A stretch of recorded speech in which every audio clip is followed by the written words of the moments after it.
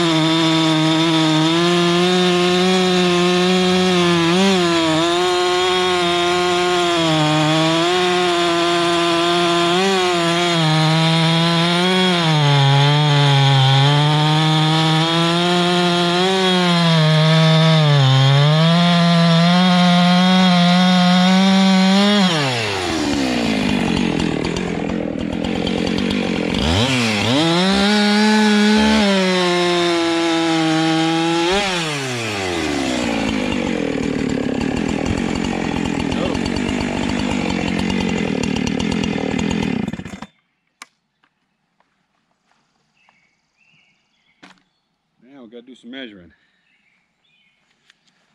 I'll be back in a minute. Well, we'll see where 8'6" comes. Oop. Come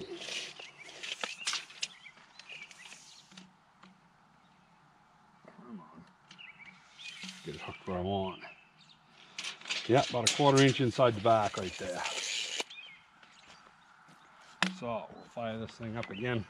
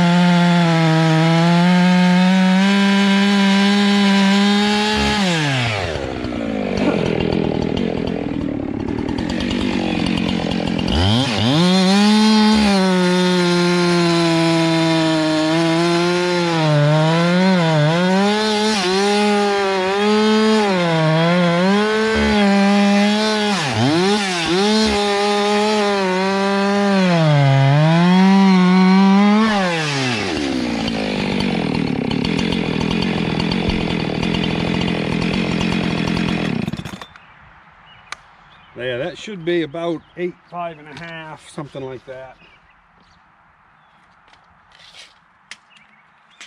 We'll see just what we come out with.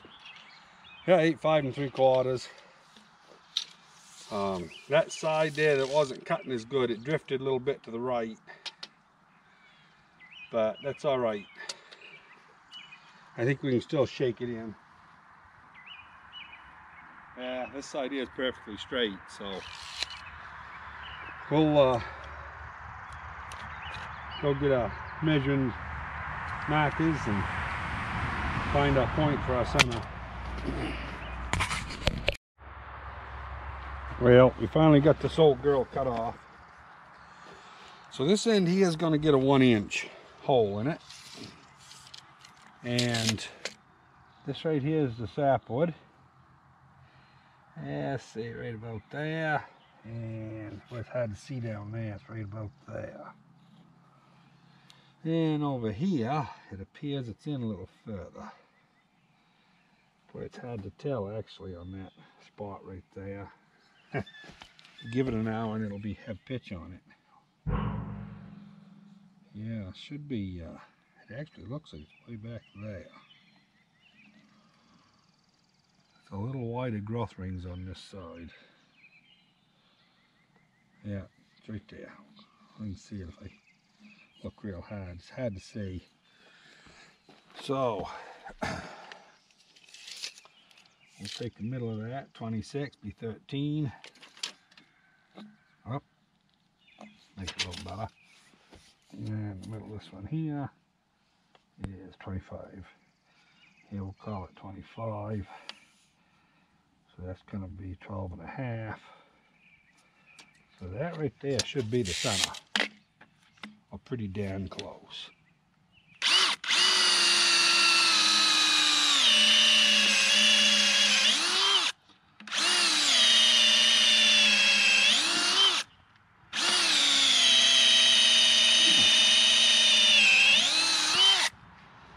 For that full length, and then it doesn't bottom out on you because the wedges come in the side of it, and that's what actually turns the log.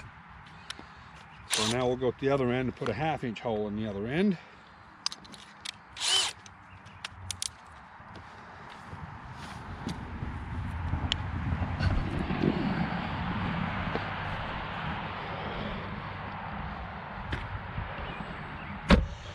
We got a bunch of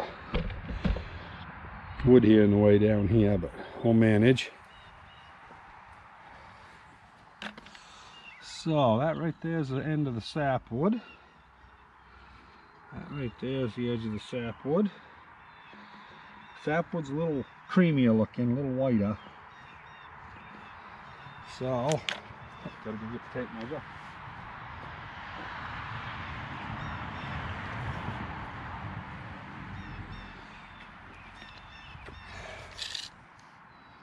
That is 22.5, so that's going to be 11 1/4 at the center.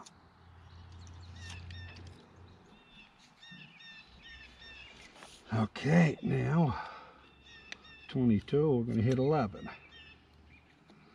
That right there. Now, I don't know if you can see that.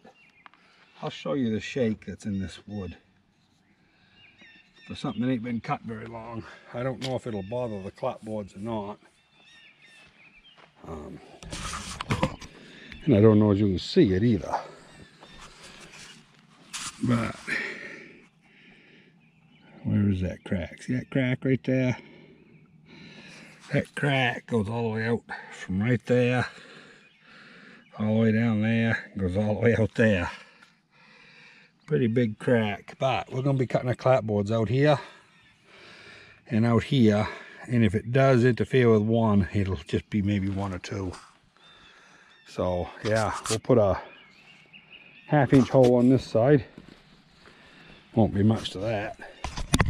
You don't even need a forcing a bit for that, but that's what I got on it. But regular bits work just fine.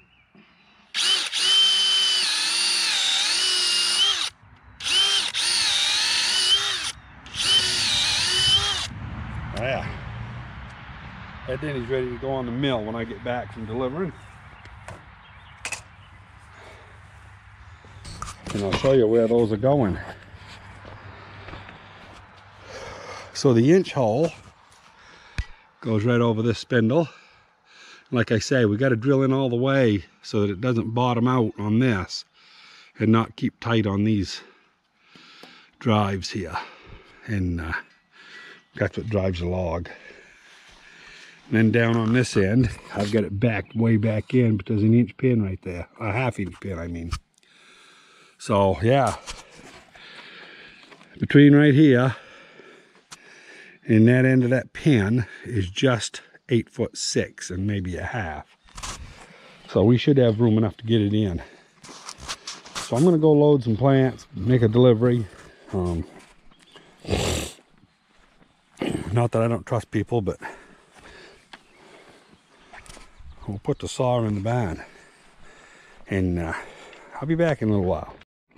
Well, that right there is how that one goes in. You can see those dogs drive. And I'll have to keep tightening it. Every rotation I make, it'll wiggle and go back in a little further. And of course you can see, I'll show you on the other end, it's easier to see.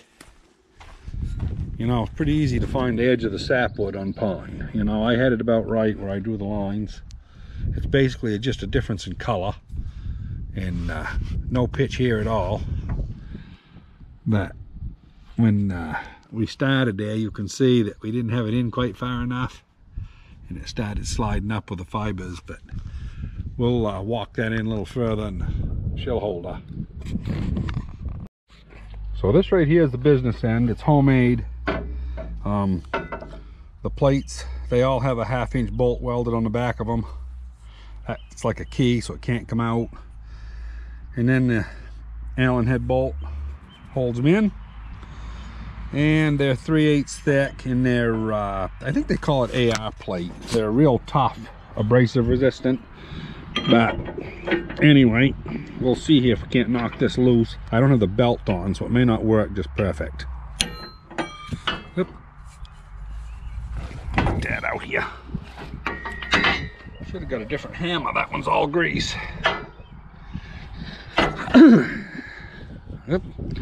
I'll put you down here so I can get this.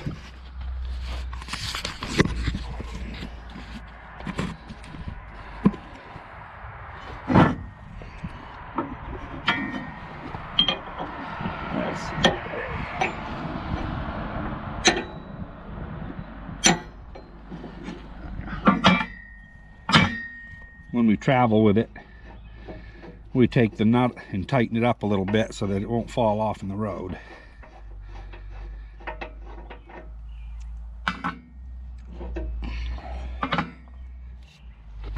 Okay.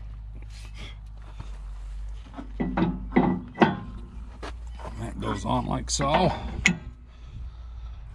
Let's see here, that goes that way.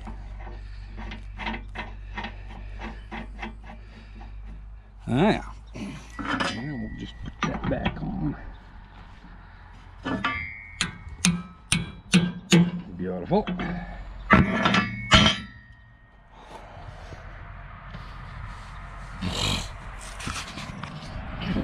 There.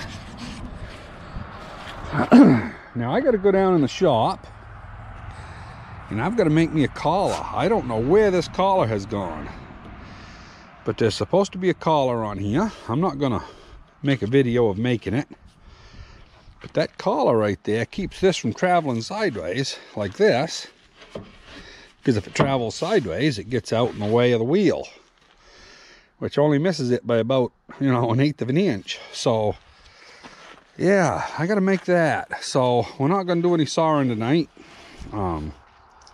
but it's basically ready to go.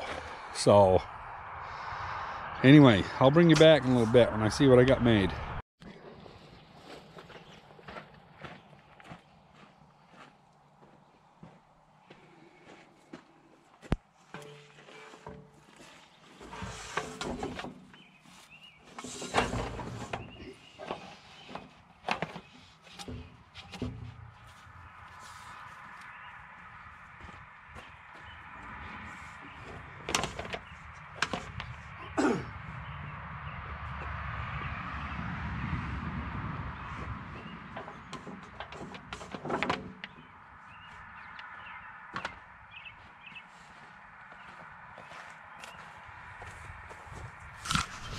Well, I got the belt on.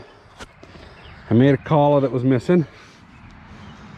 I junked an old insulage chopper that was all busted up, and I saved the collars off it. Came in handy.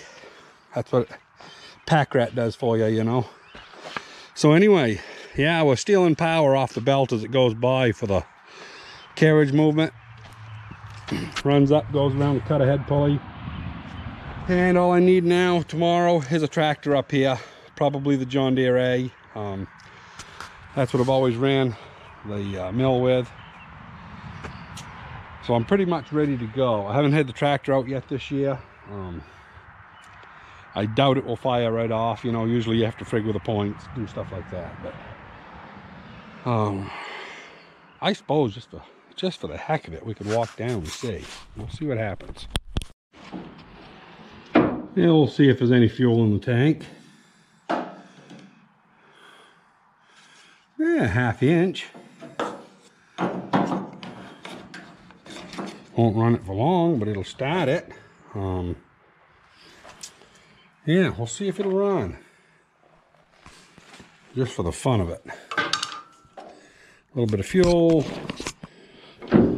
Clutch is out. Neutral. We'll, I don't know where the good place is to put you guys.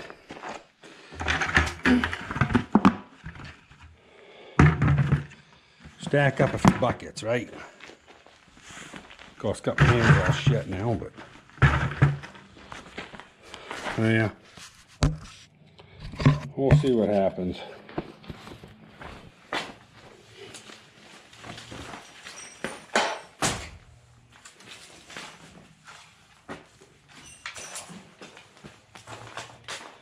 Okay, fuel on.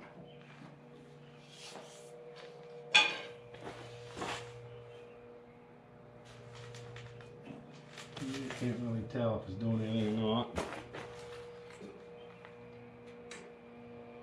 Yep, got fuel in the carburetor. We'll open up the petcox. Make it a little bit easier to start.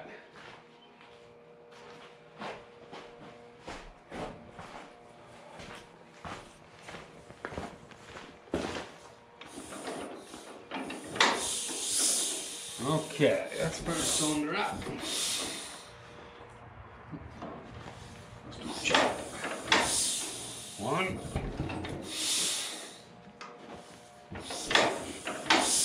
2, put the half away.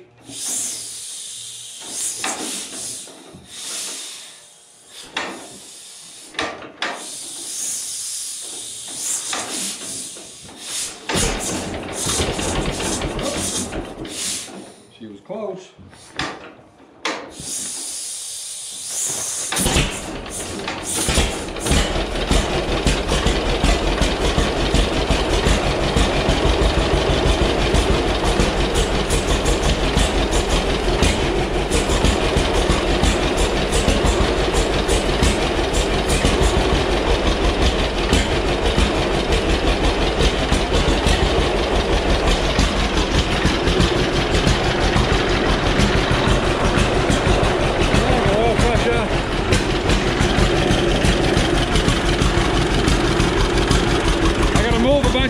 So I'm going to shut you off.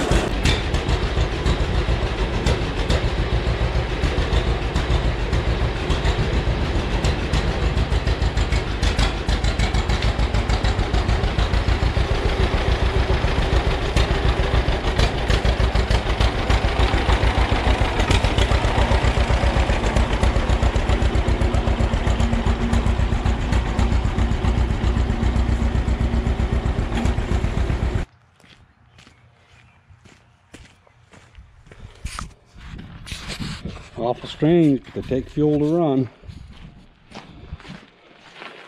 I had a funny feeling. I says, no, I'm not going to go out on the road. I'm going to go inside of the mailboxes, just in case. And it just, as soon as I turned, she quit.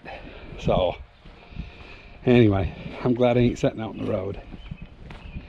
I had a sneaky suspicion. We'll grab 5 gallons here and dump into them. I'll be back in a minute. As you can see, the sun's going down. But I got the old girl running again. It ran out of gas out there, of course, and I fired her up, and all's well in the world. So anyway, we're running across 3 pulleys. I thought that was a good idea when I did it. And I've had several people tell me that you can't never align 3 pulleys, but you know, they go on there slick on the heck, and I've never had a problem with it, you know, not tracking good. I'd start it up and saw tonight, but by the time I go get the grease gun, you know, grease all these things, oil everything that needs to be oiled, it's gonna be pretty near dark. So, but that's how she works. It just steals power right here. Had to put that idler on because this little bit right here weren't quite enough. You know, it would slip, but I put an idler off of an old saw table underneath, so I actually get 90% of my power right there. And I don't have it up quite high enough yet, but yeah, maybe I do. I'm gonna be too high. I'll have to let that down a little bit to start it. And anyway, in the morning, I'll either do it in the morning or tomorrow night after supper. Doesn't really matter, but it will saw tomorrow. We will make that Denny into a round dowel, and then we'll do what's called rift sawing, which is when the blade's always headed to the middle of the log. Some people call it radially sawing. They're not quarter sawing. Quarter sawing is a whole procedure, and this is not quarter sawing. So anyway, yeah, we're about ready. Hope you enjoyed. A little setup, getting a little closer. Next one's gonna be fun. Hit the like button if you liked it, and don't hesitate to subscribe to see more. I'll talk to you later. Well, a little update on this little piece here. I did have the M going for about 45 minutes. You can see this light brown area on the top. It's about 50 feet down to the base of that. I mean, I got up there where the tractor is, but I spun my way up. It's really too wet on this top 50, 60 feet. The bottom I can go on pretty nice. Oh, a geese are down there, just on the edge of that green strip. I don't know if you can see them with the camera or not. But we've also got a killdeer here this year. I haven't actually checked to see if they're still on the nest.